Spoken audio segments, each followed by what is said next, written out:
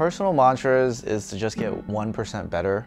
I think this relates to the nature of e-commerce as well. Whether that's, making your ad a little bit more attractive so people click, or making your product page better so people want to buy your product more, or having better customer service, or shipping out a little bit faster. To make these small improvements over time, it really makes a big difference.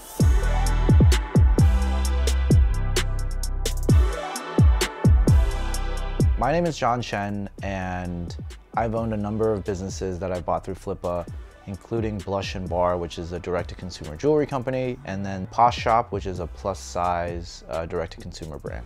This probably all started 4 or 5 years ago. I was working at a hedge fund at the time. I was like super into my job. I thought I was gonna be like the next Warren Buffett. I left and wanted to do something entrepreneurial, but I didn't have a lot of money. I didn't have any connections. I didn't have an MBA. I didn't have anyone who would give me money to do anything. So I did something crazy where I went on Flippa and bought a jewelry business from a husband and wife couple for like $7,500. Also sold it on Flippa. So that was my first business I bought on Flippa, and now this is the second one. It's a plus size clothing business. After I sold the jewelry business, I got really bored, and it was during the pandemic. So I think there was another husband and wife couple who had been kind of doing this for a while who wanted to get out, and I knew that this is something that I could do. So I just went ahead and went for it, and now it's also been a pretty big success. So what was cool about Flippa was even though some of these businesses are a little bit smaller, they at least have that tiny bit of traction that makes you feel like it's something,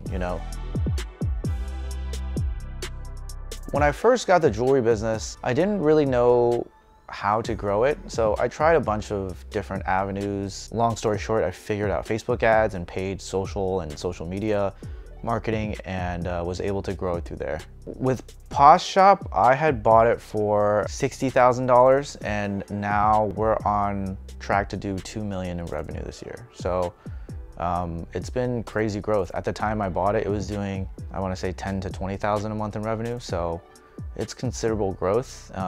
When I first started out, it was kind of in my apartment, had no employees. Now we have like a whole team, we have a warehouse, and we're gonna continue growing. So it's been a good journey for sure.